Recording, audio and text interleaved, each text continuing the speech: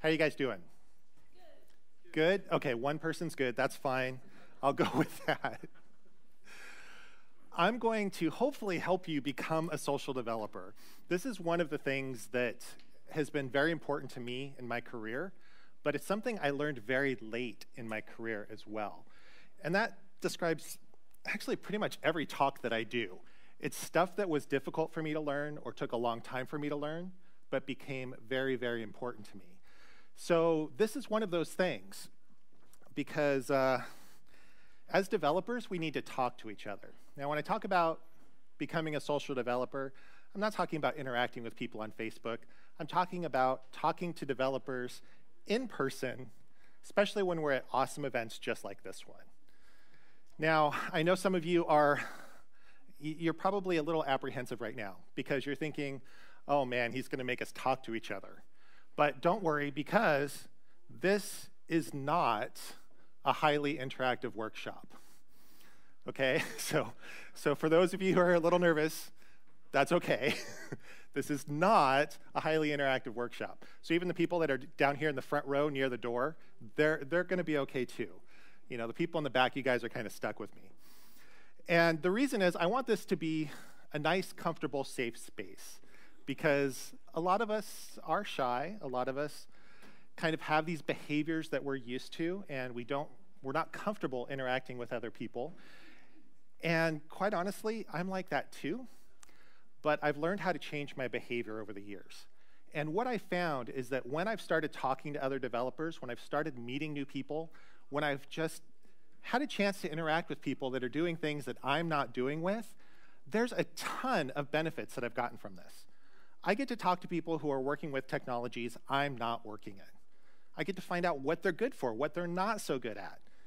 I get new ideas of people who are solving problems in ways that I never would have thought of.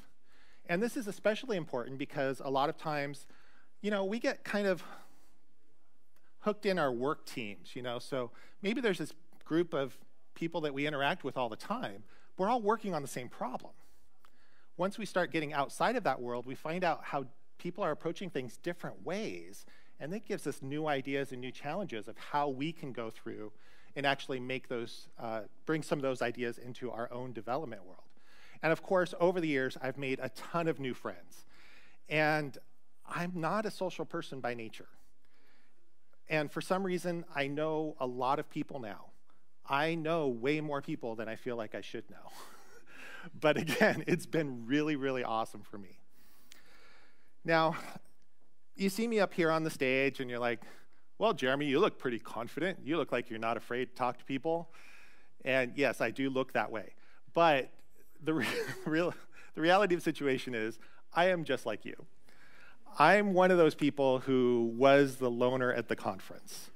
I don't know if you've ever, you know, growing up shy, it's painful, it's horrible. And I don't know if you ever had this kind of situation, but I did this all the time. Whenever the teacher would call roll in class, I'd be waiting for my name to get called. You know, it's like, okay, do I say here? Do I say present? Is my throat clear? Am I gonna choke on it?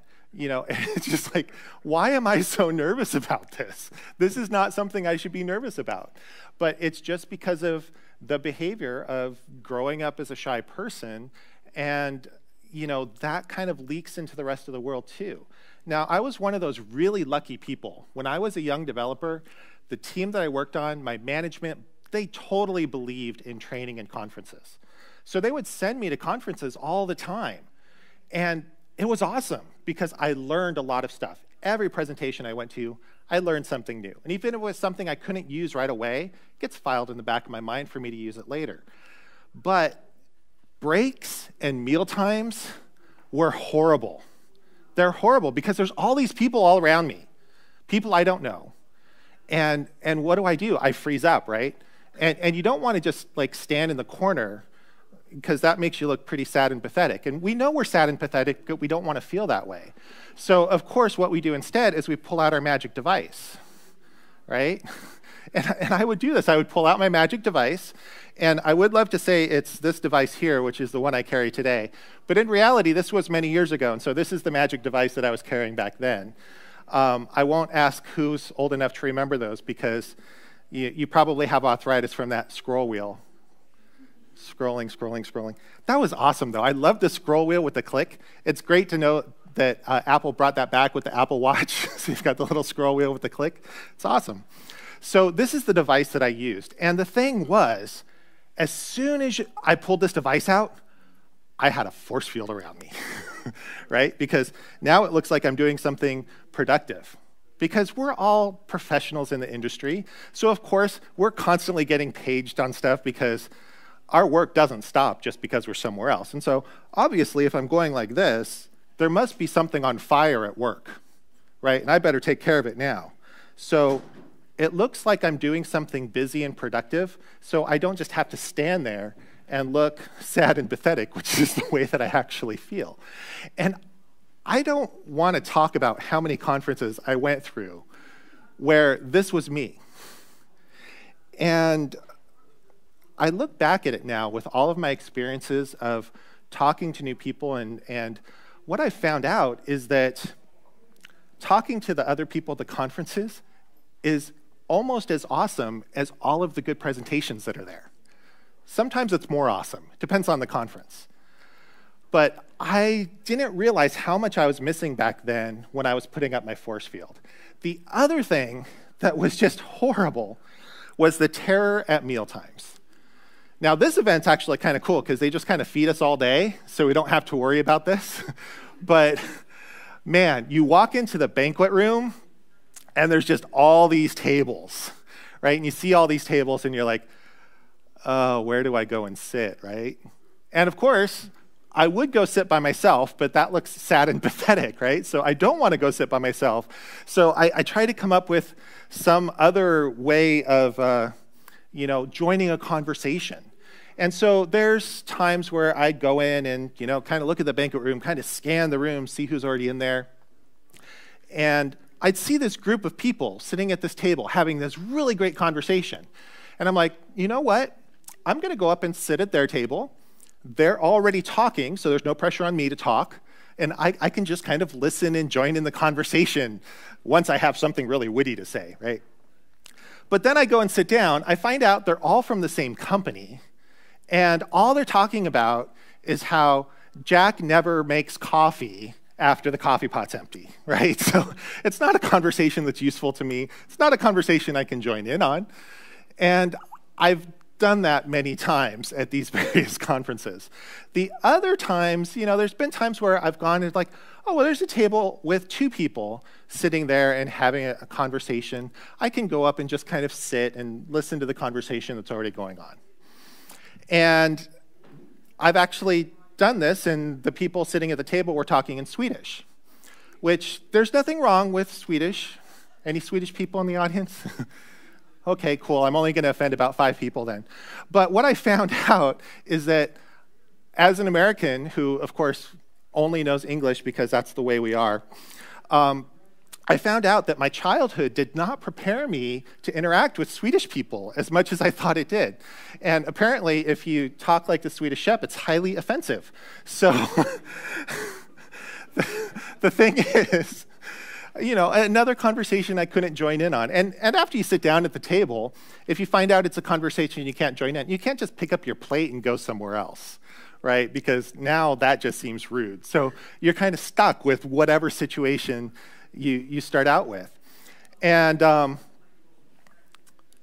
just to prove that there's nothing wrong with Swedish people, this guy's my friend. I have a Swedish friend who he's actually speaking right now in another one of the theaters. So yeah, Philip Ekberg. I'm looking forward to talking to him. I get to see him like once a year. So I actually get to see him this week, which is cool. So the thing is, having to go through this mealtime terror and just kind of putting up my force field whenever anything was happening, it was stressful.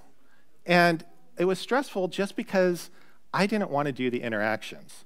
And again, I really didn't think that I was missing out on much.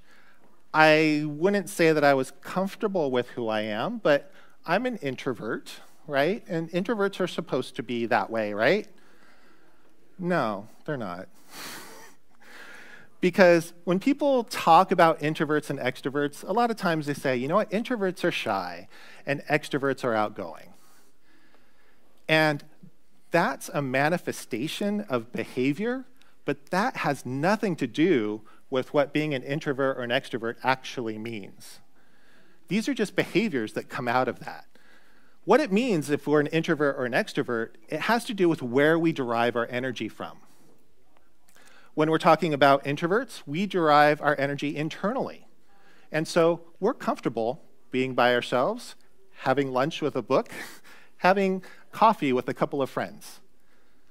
And that's actually energizing to us. And because of that, our industry as developers attracts introverts. Why? Because we're talking to the computer all day. We're solving problems all day. We're not interacting with people. So having that internal energy, it's just great for our environment if I'm going to sit down and problem solve in front of my computer all day. Now, extroverts derive their energy externally from things going on outside of them. So they like a lot of activity. They like a lot of people around them. And they find actually sitting down and doing nothing, like an introvert would love, to be boring. And it's actually draining. And that's what we really need to understand. Now, the behaviors that we have come out of this. Because obviously, if we're comfortable being internal and kind of by ourselves, we're not going to develop those social skills that make us comfortable interacting with strangers. And that's okay. But we can change that. And so just because we think about introverts and extroverts as shy and outgoing, doesn't mean that that's the way that we have to behave.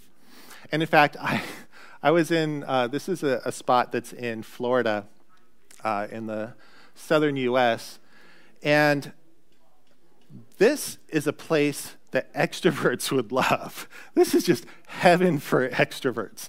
There's all this activity going on. There's all this, you can't hear the music, but there's a bunch of music, there's a bunch of noise, there's a bunch of people, there's a bunch of stuff going on.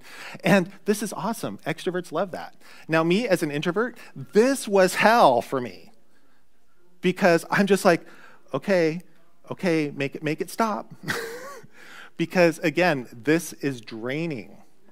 And so basically, if we can recognize that, we know that we're in certain situations, sometimes we need to step out and take a few minutes to reset.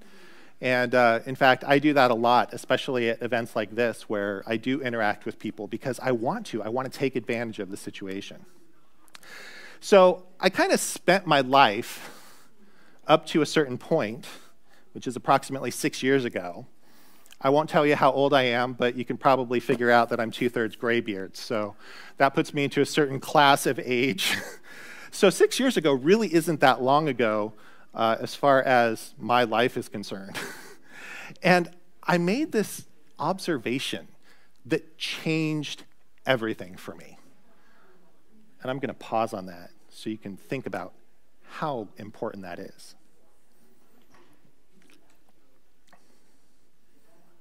Okay, that's enough. So I was at a code camp, which is a developer event, and I actually live in Southern California, which is 9 time zones away from here. And it was at this big, beautiful university campus. And at lunchtime, again, lunchtime, stressful at those types of events, there was this big grassy quad. And it was awesome because I got in line, I got my tacos, and I went out and looked at this big grassy quad, and I saw developers just kind of scattered across the lawn by themselves. Everybody sitting there eating by themselves.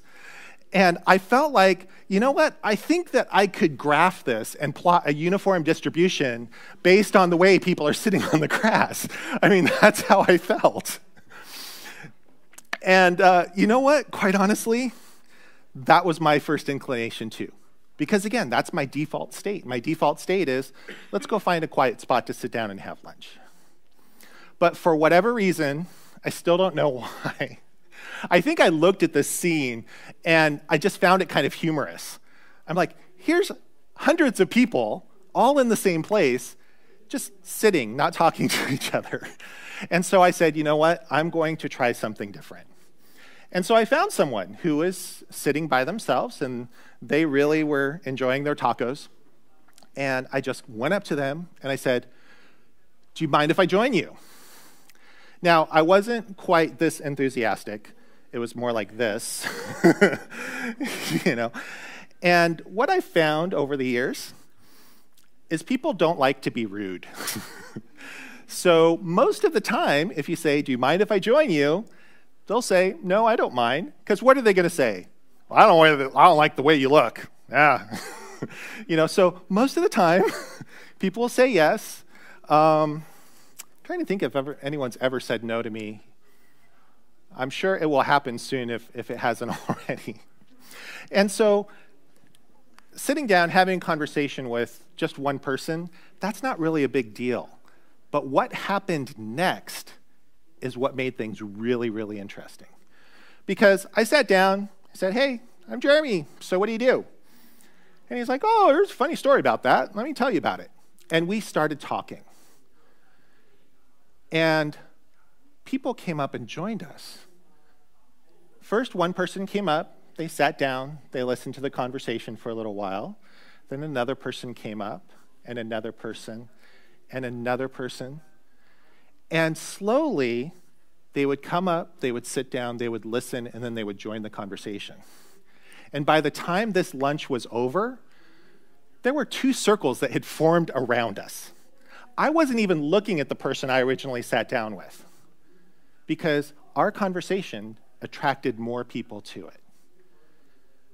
And thinking about that later, I'm like, wow, that was really cool.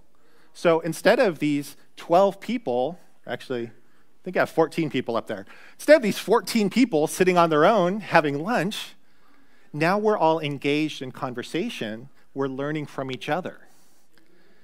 And so I started thinking about, so what's going on here? And that's when I had my realization, my light bulb moment. And that realization was developers love to talk. They love to talk. They will talk all day long. But, and there is a very big but to this, they don't like to start the conversation. And I've seen this over and over and over again. Developers love to talk. And why is that? Well, it's because you get 2 developers together, and they're going to start talking about all of these nerdy, geeky stuff that they cannot talk about with anybody else. It's like my significant other doesn't understand any of this, right? My cat doesn't care. Hey, look, I found someone who cares about this. Let's talk. And that's the way it is. We'd love to talk. We just don't like to start the conversation. And so I started thinking about, well, why is that? Why is there this problem of people who just love to interact but just won't do it? And again, the problem is it's that initial fear. Because we all have fear. That's the what if, What if there's an earthquake, right? What if a plane crashes while I'm doing this? And it's not always rational fear. But in this case, when we're talking about interacting with people, there's definitely a fear of the unknown because, again, as an introvert, I've exhibited shy behavior over the years. This is what I'm used to. This is what I'm comfortable with. And I'm not exactly sure what's going to happen when I start to step outside of those things that I know and I'm comfortable with. There's also fear of rejection, right? Now, I did say most people are polite, and that's true. But there's always that fear that, well, maybe this person's going to think there's something wrong with me, right? If I don't talk to them, they won't think that there's something wrong with me. If I do talk to them, there's a possibility that they will. And then, of course, there's a fear of failure as well. I'm putting myself out there. I'm taking a risk. What happens if that risk comes up bad, right? And so these are the things that really hold us back. And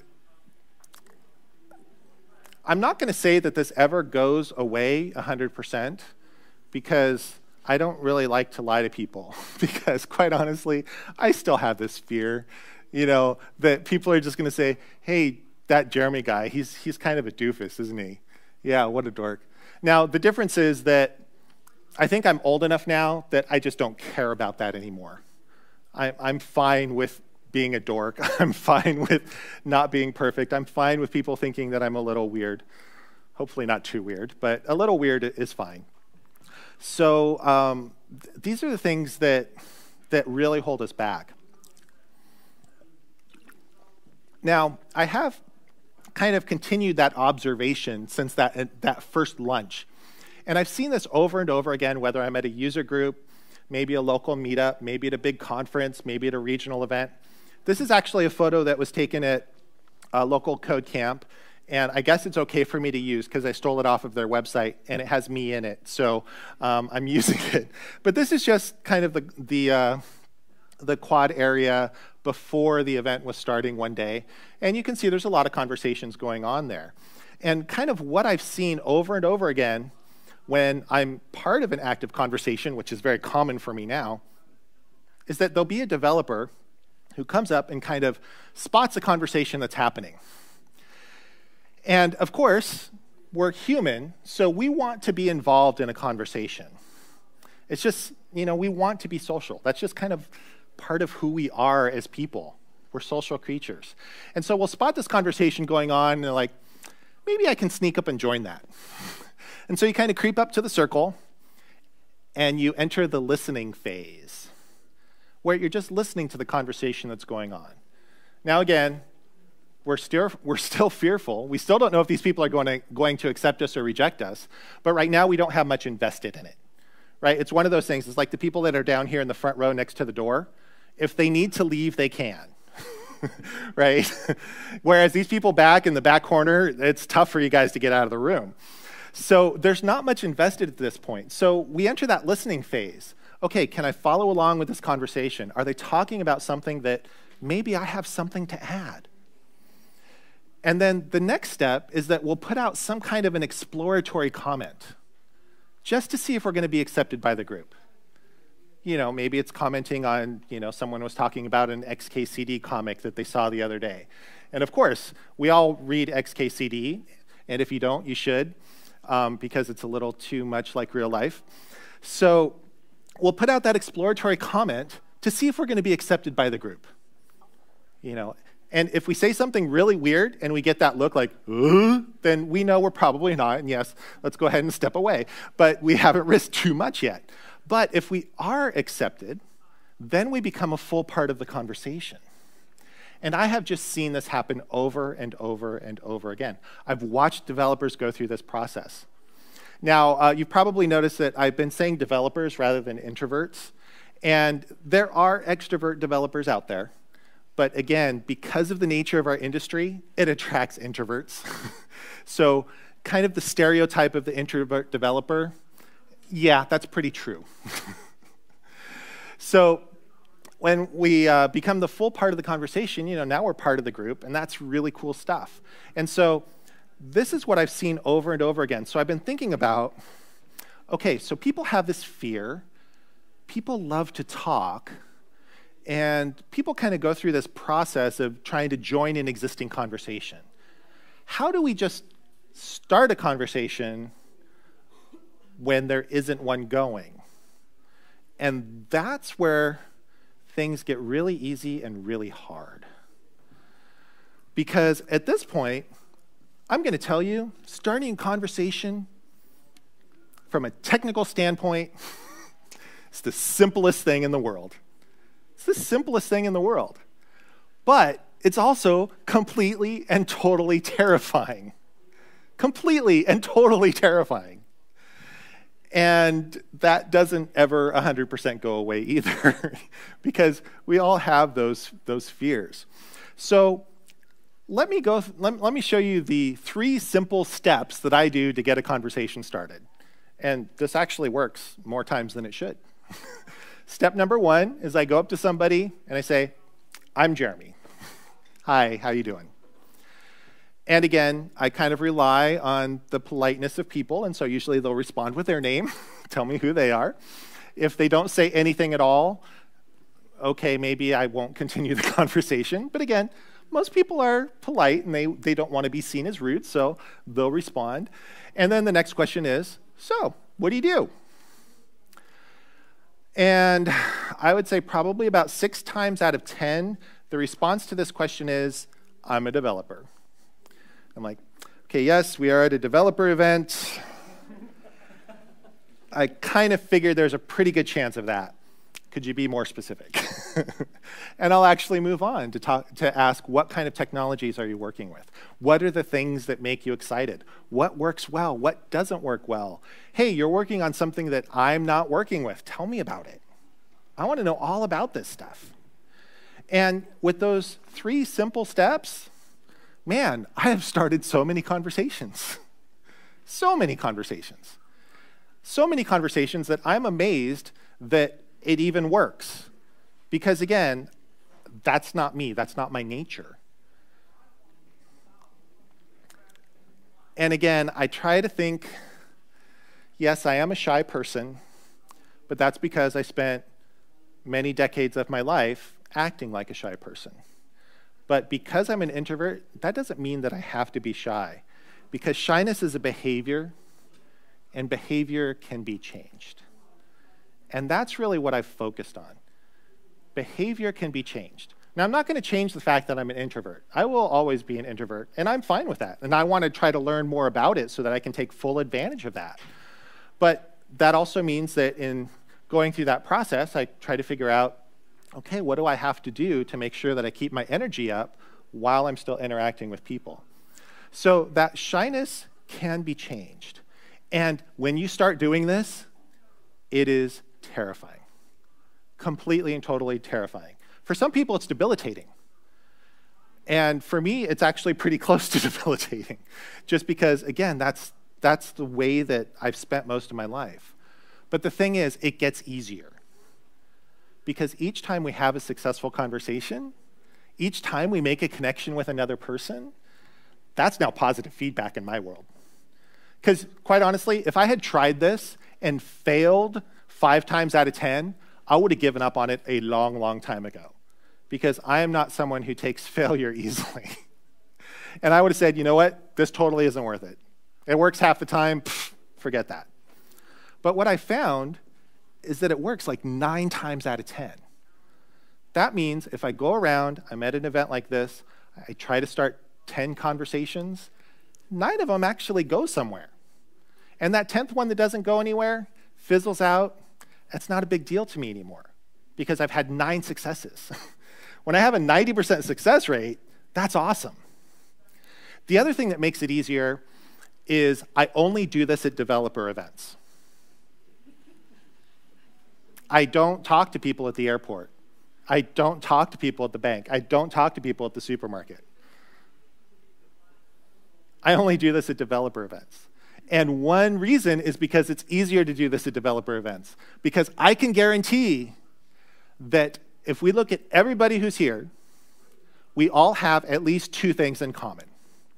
First, we love technology. Second, we want to learn. So everybody that's here, the hundreds and hundreds of people that are here, we all have these 2 things in common. So we have a starting point for a conversation. And that's what makes it easy. Because again, developers love to talk about technology once you get them started. So if you're here, it's like, hey, so what cool stuff have you seen so far? Hey, you know what? This morning, Jeremy did this awesome presentation on how to become a social developer. Let me tell you about it. Right? I'm hoping you guys will do that today. You guys don't sound too hopeful. Fine.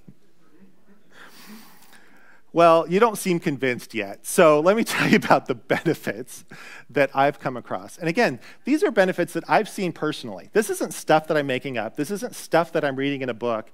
In fact, I have done as little research as is possible on this subject.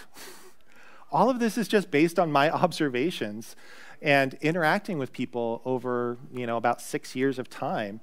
And I've seen it so many times that I'm pretty convinced that this is real. And maybe I should talk to a real person who's actually studied it, and they can tell me where I'm wrong. So that's something that I'll have to look into in the future. But for now, I try to think about the benefits, because a big one is the technologies that we can interact with. Because especially when we're at events like this, it's really easy to feel inadequate because realistically, I can know this much of the technology that's out there, right? There's just too much to learn. We can't learn it all. And it's really easy to look out there, especially if there's maybe someone you follow on Twitter. It's like, man, this guy's always tweeting really cool stuff about this particular topic. He must just be really a genius. Or you know what? This woman I can't believe what she does with document databases. She's just a genius in this area. She must just be a genius in everything. But the reality is, we're not all geniuses in everything. We know our little bit of technology. And some of us go wide and some of us go deep, and it's all kind of a little bit different. But each time I talk to somebody new, I can interact with someone who's working with different technologies that I'm working with.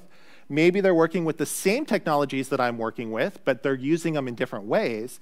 And what I find is that the more people I talk to, the more touch points I get into the various worlds of technology. And I never come across that one person who knows everything, because that person doesn't exist. You look at the speakers that are talking this week, they don't know everything. As a speaker, I will be glad to admit that. and I know the other speakers, so I can feel free to talk for them too. So the thing is, each time we talk to somebody, now I get a touch point into this area. For example, I am totally not in the JavaScript world. That's just not my world. But I know people who are in the JavaScript world, so that I know that if I have a problem come up and I'm like, you know what? I remember I was hearing Matt talk something about this. I should really ask him if this is the right tool for the particular scenario that I just ran across. Or, you know what? I don't do any mobile development at all.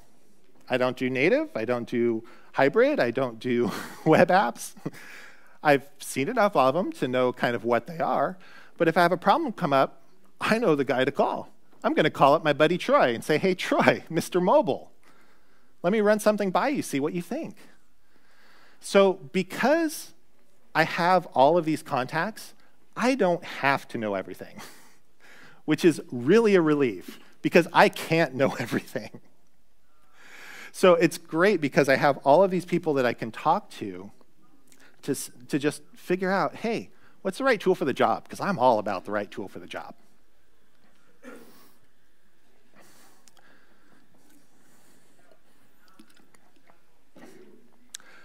So I have a challenge for you. Now, at the beginning, I said this is not a highly interactive workshop. That was not a lie, but I want the rest of the conference to be highly interactive for you. So this is my challenge. And I did my challenge in the form of code because I wanted to keep your interest as developers. So of course, we've already kicked off this method, attend NDC Oslo, and we want to maximize the amount of awesome we get returned from this. So here's what I'm going to do. First of all, since we're in Norway, we're going to have some jumperflot. Is that right? How close was I? Way far away. Jumperflot. Closer? Worse? This is why I speak English badly. Thank you. So we want to maximize the amount of awesome that we have. And so really what I want you to do is I want you to meet someone new. Because every time we have a successful interaction with somebody, our awesome increases. And if you do that over and over and over this week, you're going to find out that, you know what? There's a whole bunch of awesome that we're getting from the presentations, but there's a whole bunch more awesome that we can get from the people that are here. There are a lot of people here. And there are a lot of people here with different experiences. And quite honestly, I would expect there's at least one person here who can completely change your life. I don't expect that you'll necessarily find them, but it's worth a try. So throughout this week, I want you to go through and try to meet as many people as possible. Talk to them, start those conversations, get the benefits out of them. Now, I do have some tips for you that will hopefully make some of this easier. The first tip is turn off your force field. When you're in between sessions, yeah, of course, we have to check our device to make sure that nothing's on fire back home, right? make sure that our bosses are happy and everything.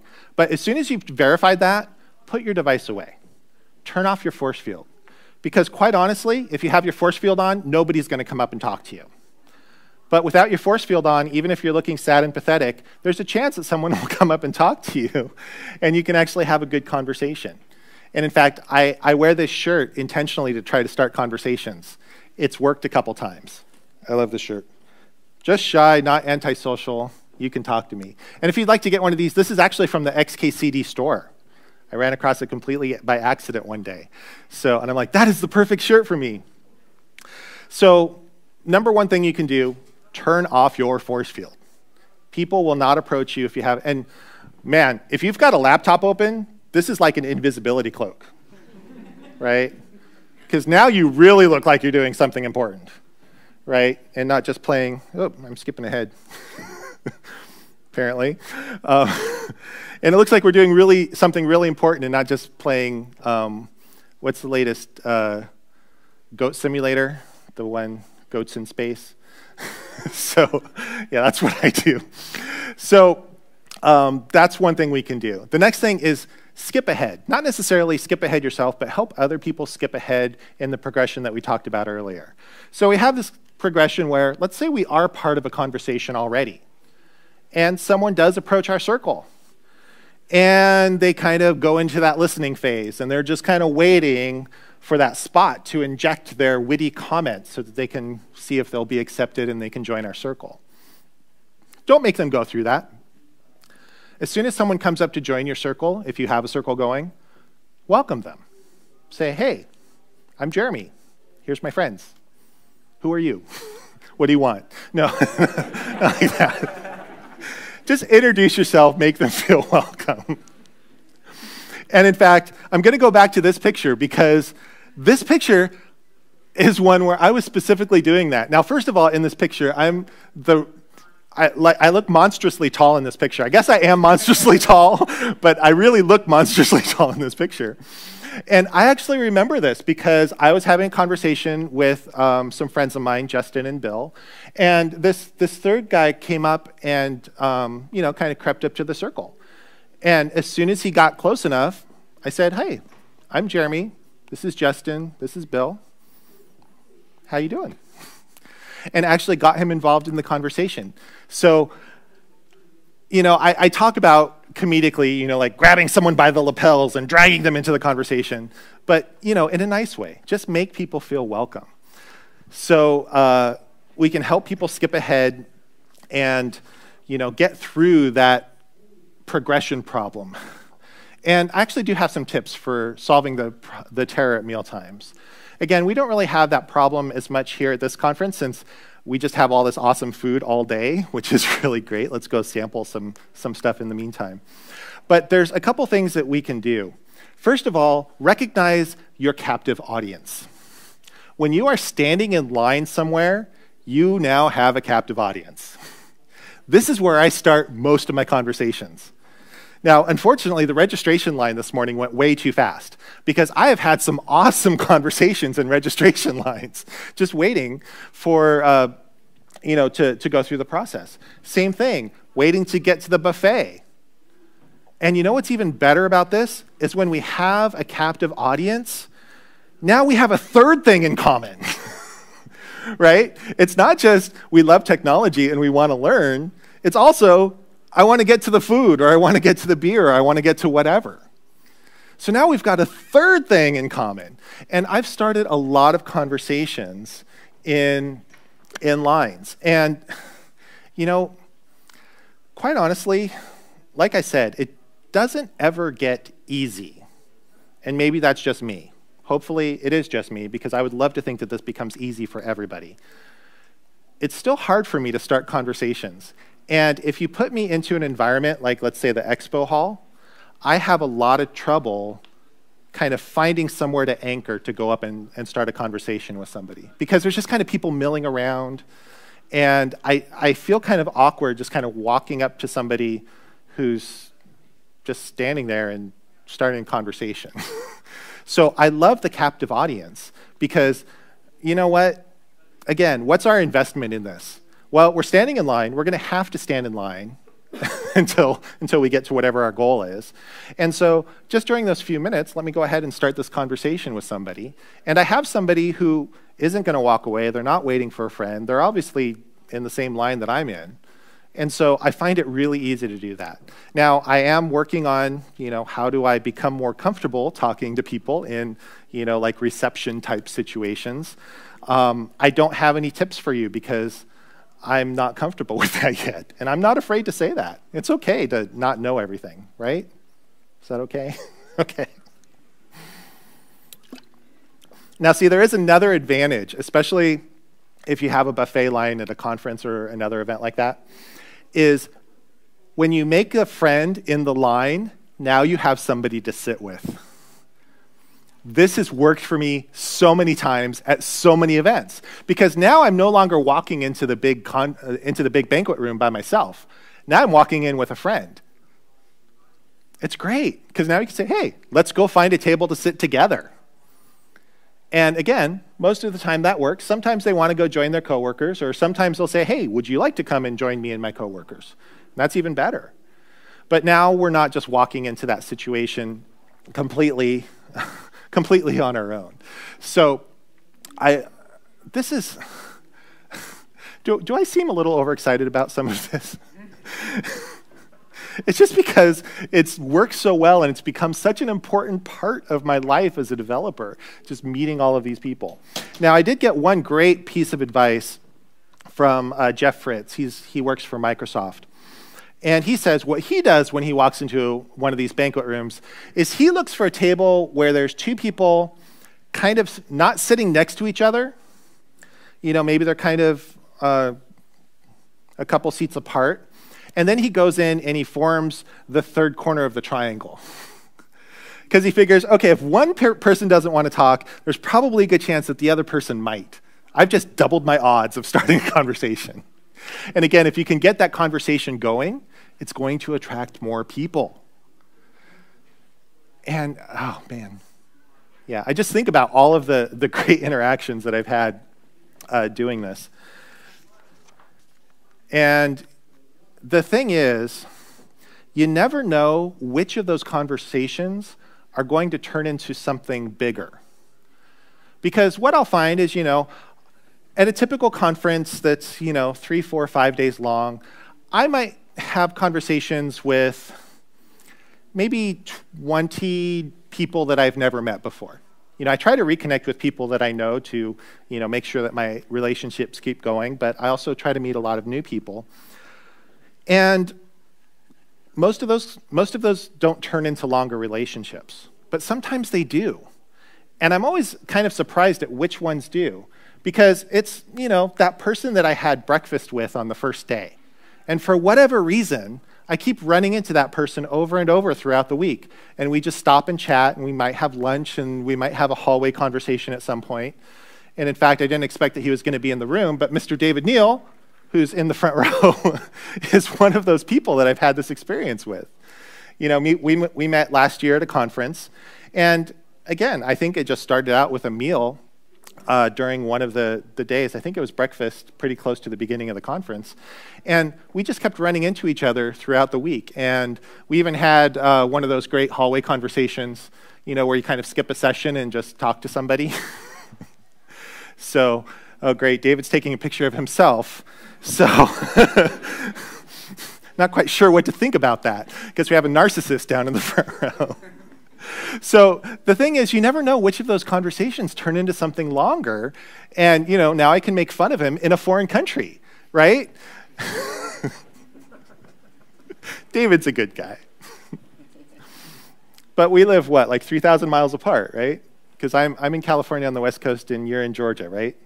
Which is on the East Coast of the United States, which is still very far away from here. Another person is Philip Eckberg, like I mentioned. I met him about 4 years ago at an event, kind of kept running into him over and over at that event, and we've kept in touch over the years. And it's weird because these people that you meet, and maybe you see them once a year because you're just at the same event once a year. Philip's one of those people because he lives in Sweden. He lived in Australia for a while. And I've never been to either of those countries, but he would come to the United States for a Microsoft event, and so I get to see him once a year.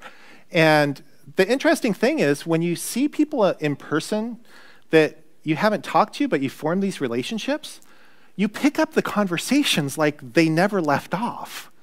And that's something that still amazes me, because it's like, you know what? We haven't talked for a year, but I'm still comfortable talking to you. And I feel like we haven't been apart that long. And of course, we keep in touch over social media and things like that. But you know, kind of that in-person communication is really important. And in fact, over the years, I've formed relationships with quite a few people. And these are just people that I pulled off of my Twitter feed, the people I follow on Twitter. It's not an exhaustive list, but these are like 37 people that I know because I talked to them at an event, conversation turned into something bigger. And that's something that, again, it's really hard for me to understand that because I'm not a social person. I'm not. That's just not my nature. But I've somehow become that person. And it is this really ugly side effect because I have become that guy. I've become that guy. So I was at first time I experienced this, I was at an event, sitting around a table talking to 5 or 6 people, and I know everybody that's in our circle. So I assume that everybody knows everybody else. Because obviously, if I know you, you must be important that other people know you too, because I don't just know people randomly, right? But what I found out is, you know, having a conversation, it's like, oh, you've never met him before? Oh, you don't know her? And I'm the person who does the introductions. I'm the person who does the introductions? That's not right. I'm not that person. I have a friend that I worked with for many years, and she was one of those kind of bubbly social people that did this by default, right? And I worked at the Disneyland Resort, which was an awesome place to work, but we have 20,000 people on site. Okay, it's a lot of people in this one little area. And we would just wander across the property and just come across somebody. She's like, hey, Steve, how's your son Jeff doing? And I'm like, how do you know him?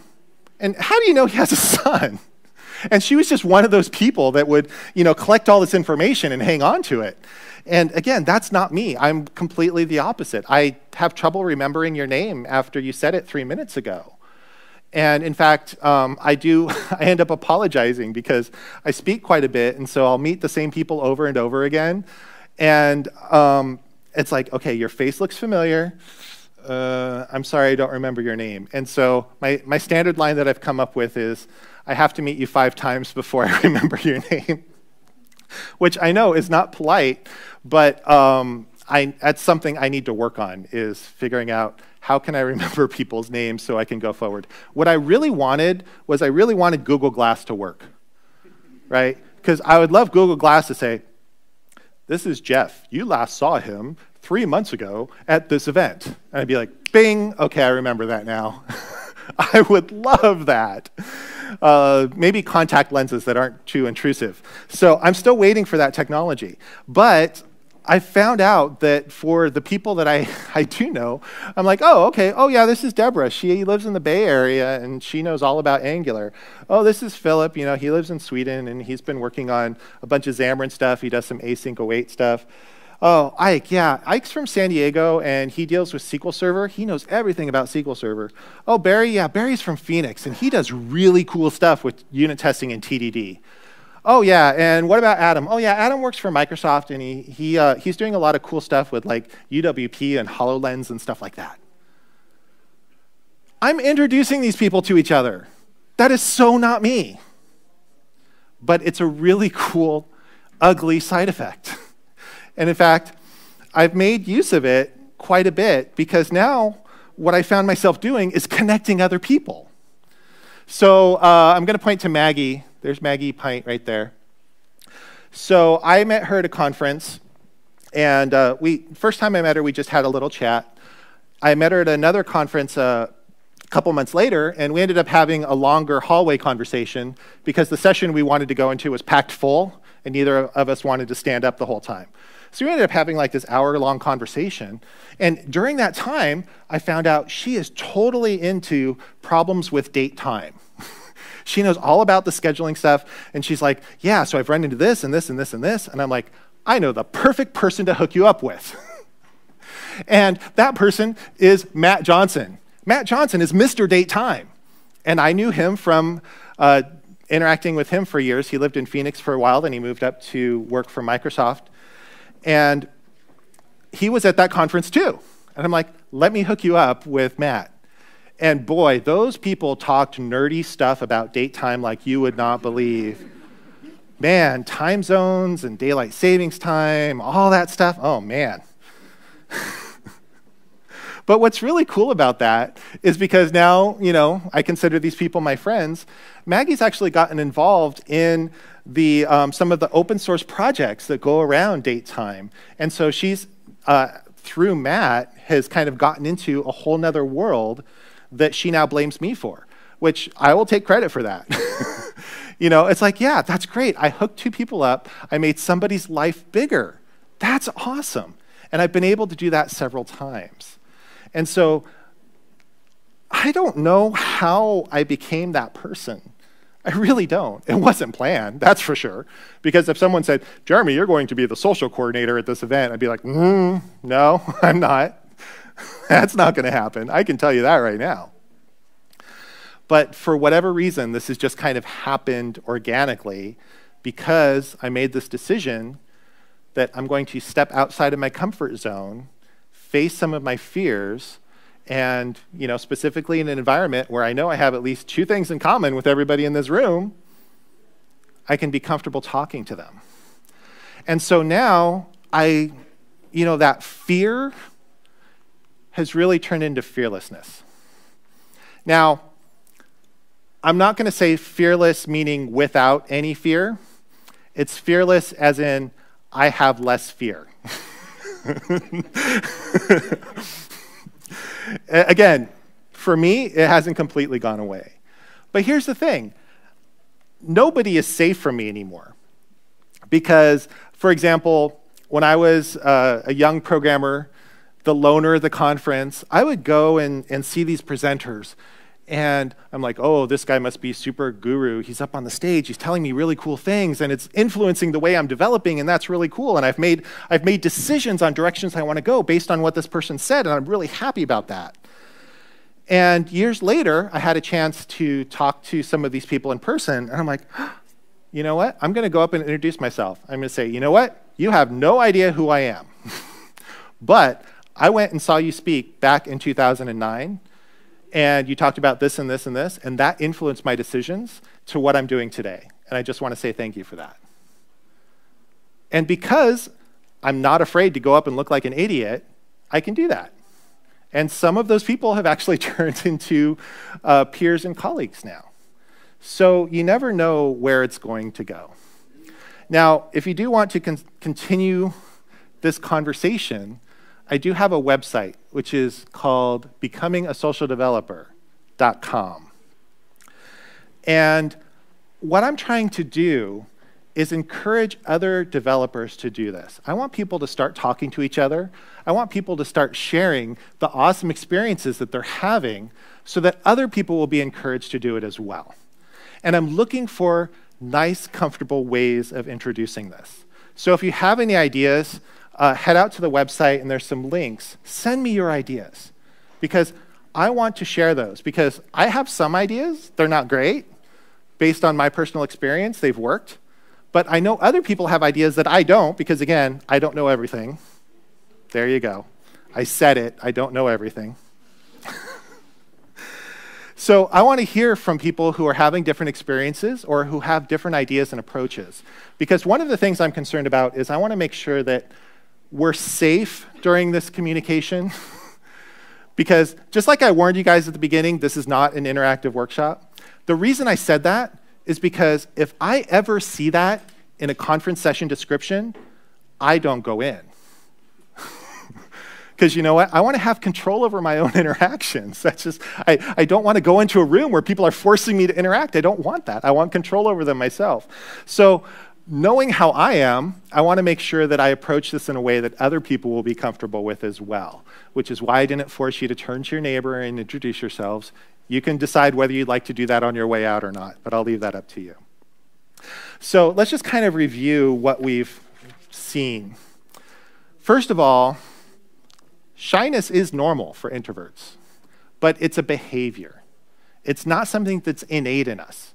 It's something that we've learned based, again, on some of the, if we derive our energy internally, we don't really have that motivation to go out and learn those interaction skills. And so shy becomes comfortable. But because shy is a behavior, it can be changed. And one way is by talking to developers, because developers love to talk. Again, it's our outlet to talk about nerdy things that nobody else wants to talk about. And it's not always development stuff. Sometimes we'll end up talking about nerdy Star Trek stuff too, right? Or Settlers of Catan, that's another one that people love to, yeah, apparently we've got at least one of those in the room. Yeah, you know who you are. So this is like the place where we find those people, right? So let's talk, because we do love to talk. And then here's my 3 simple steps to starting conversation. I'm Jeremy. Again, I rely on politeness of people to respond with their names. What do you do? And again, expect for them to say, I'm a developer. That's fine. Let's move on to the next step. So what kind of technologies are you working with? What's making you excited these days? And it doesn't have to be like what you're doing at work as a career. It could be a hobby stuff. People are doing really cool stuff with Arduinos, which I know nothing about. I built the world's saddest robot at a workshop, but other than that, that's not my world. So I love seeing cool stuff that people do. And so this is just a really easy way to start a conversation. And remember, this week, we are in a safe place. We all have 2 things in common. We love technology, and we want to learn. So we are in a safe place. You know that about every single person that's here. And then just kind of some tips. Turn off your force field. Again, feel free to pull it out, make sure nothing's on fire, but as soon as you've done that, put it away. Turn off your force field. If you are in a conversation and you see other people trying to join the circle, be welcoming. Invite them in. Don't make them go through that process of standing around listening awkwardly and hoping that they can inject something into the conversation. Bring them in, make them feel welcome. And of course, if there is a line, if you're waiting in line for beer or food or something else, now you have a 3rd thing in common. Captive audiences are really, really, really easy to talk to. And hopefully I've gotten across the benefits. I have seen these benefits in my life, in my career. They have changed my career. They have changed how I think about things. They've opened up whole new worlds for me, new technologies, new ideas, new challenges, and of course, a ton of new friends. So with that, I'm going to repeat the challenge. Meet somebody new. Do it as many times as you can while you're here this week. You're going to find some of those relationships that'll continue throughout the week. You'll be surprised by those. You'll find some relationships that continue once you get back home. And hopefully you'll be very pleasantly surprised by those. So meet someone new. Do it as many times as you can. If you want to practice, I will be here all week. So feel free to practice on me. I have no problems at all with that, because that makes it easier for me. If people come up to me, then I don't have to start the conversation, right? So that's kind of selfish. But yes, feel free to practice on me. And so that's what I have for you today. So Tusen Talk. If you do have any questions, again, I'm going to be around for the week. If you head out to my website, www.jeremybites.com, you'll find these slides, as well as the link to the Becoming a Social Developer website. And of course, if you want to tweet really awesome things about me, I'm at Jeremy Bites, or if you just want to follow or continue conversations later on, I'd appreciate that. So with that, just one more reminder on your way out. Make sure to drop one of the evaluation cards in a bucket to let people know how well I'm doing or how badly I'm doing, depending on how much you enjoyed this hour. And thank you for coming, and please, please, please meet somebody new this week.